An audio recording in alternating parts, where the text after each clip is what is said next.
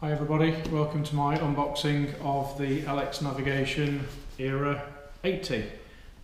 This is a high-end navigation system, mainly for gliders. It's intended to form a multitude of functions, the first one being the variometer, but also now, rather than just doing one single task, it now has the ability to show you height, put tasks navigate to tasks, show you the wind direction when you're thermaling, to be able to show you the best part of the thermal.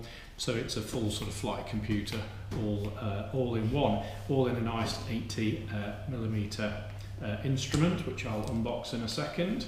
So down the bottom I've got all of the serial number and everything in here. This comes in a few variations. The first one is you can get it in 80 or 57mm. 57mm is a bit small. I think I've got reasonably good eyesight, but not sure how much information you'll be able to see on a 57mm one. I suppose if you're just using the Vario only, that might be useful. It can also be used as a standalone device, which is the one that I've got here, completely standalone with what's called full, so that's got IGC, so it's got logging onto it as well, so any competitions or any tasks that you do, it actually logs and locks down that data to be able to confirm that the GPS coordinates are true and you haven't made them up.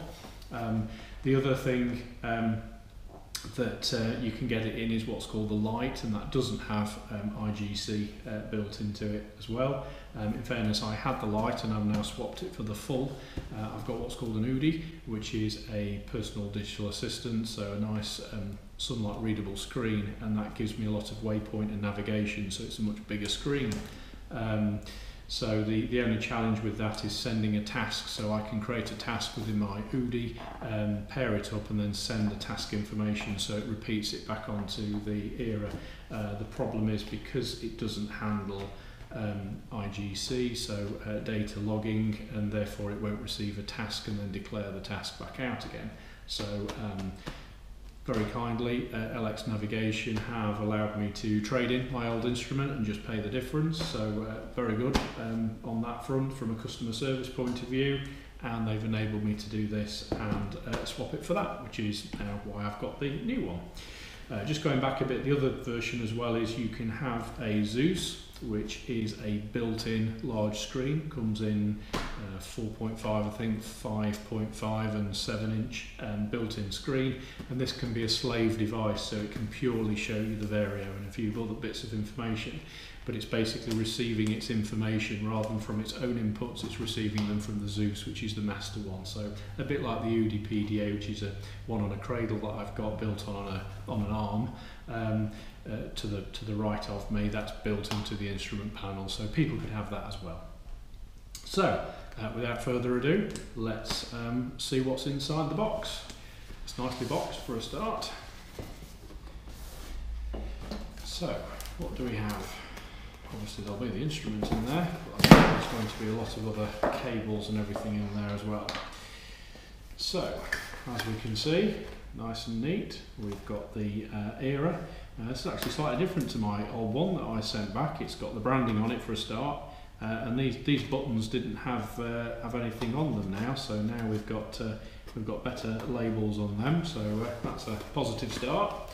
So let's have a look and let's get the bits out and see what other accessories we have in here. So we have a speaker.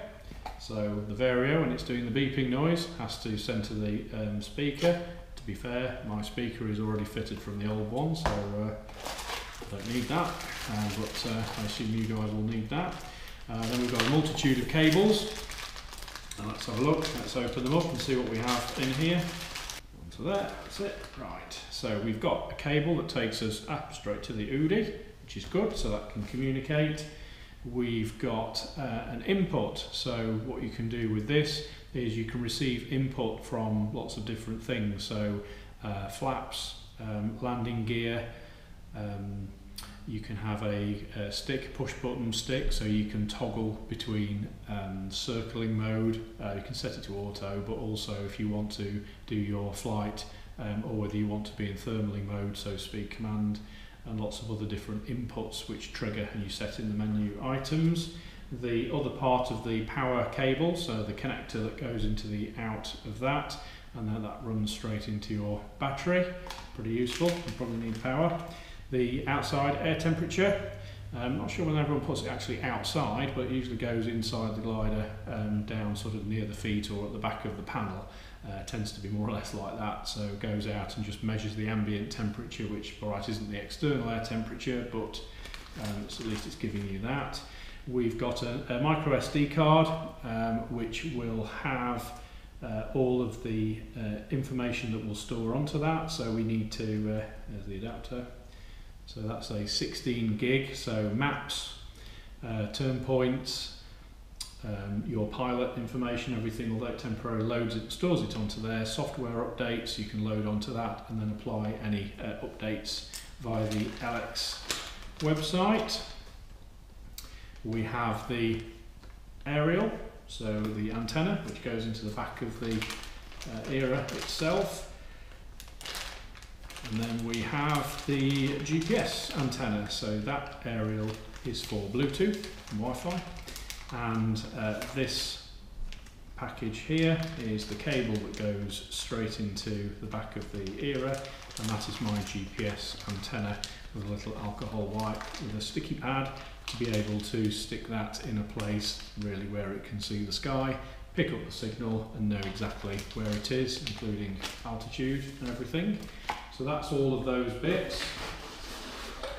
Then we have the ERA itself. I'll keep it actually still wrapped in here, but that's an 80mm, so that's the cutout, it's going around there, and then those knobs stick through there. So at the back we then have your instruments, so you've got your static, pitot and total energy tubes that are coming through. We then have the Bluetooth and Wi-Fi aerial, which is that one.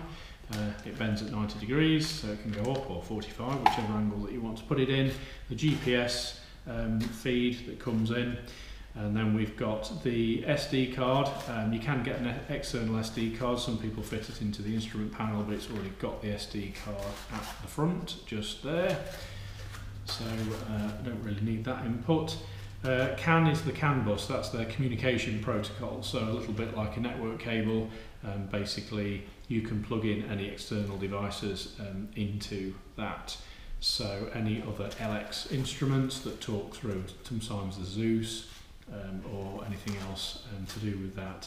The FLARM has got its own input into there, so if you saw my previous video, which is the traffic monitor, which is this here, which is a FLARM display, what will happen is I've got a red box FLARM, it will send it to the traffic monitor. Because that traffic monitor has got an in and an out, the out can then go into here, which means I can then scroll through the screens and see exactly the same thing on here if I want to. Mainly I think for traffic warning.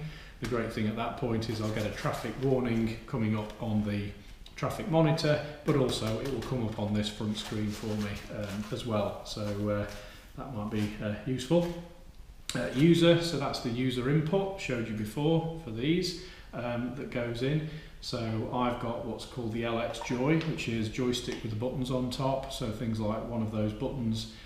So what happens is that goes into the CAN, but also into the user. I've got an input which is the push to talk for the radio. So the radio then has the inputs. So input 1 and 2, I think it is for me to communicate, but also to be able to change between mode. So one of the buttons has the speed command out into numbers 1 and 2. And then we set it at 1 and 2 that says trigger, so when that occurs it will switch between two different modes, two different menus on there rather than flicking between the two.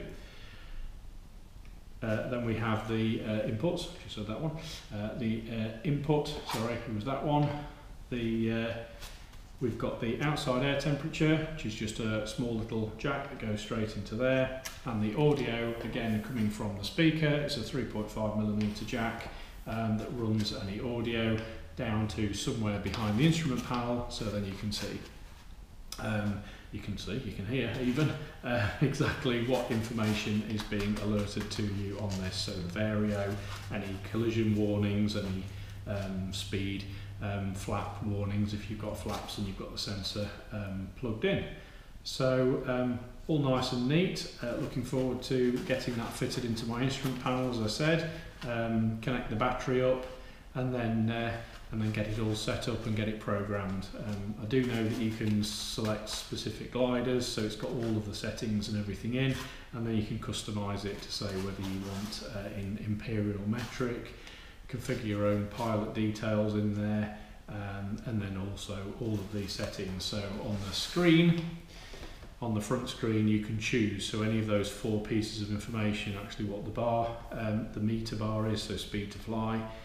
You can configure all of those to your personal preferences, and there's 2 windows where you're in thermaling mode or whether you're in a task mode and you're flying somewhere. So again, different bits of information can show. So it may be the bearing and the distance that you need to show when you're in speed, but when you're in thermaling, you may want to show the average thermal, the ground speed or for the drift, but also the altitude that you're at or flight level, whatever you want to show.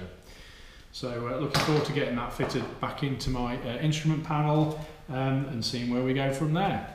So yeah, the next video will be posted up in a few days time with it fitted in and working, hopefully with a GPS signal as well, so we can see and we can set a task and we can show you everything that works on that one. So subscribe if you want to be notified of that and any other of the instruments that I've got and I'm going to be getting to my Cirrus Glider, and see where we go from there. Any questions, any comments, post them below and I'll be happy to answer them. Thanks for watching.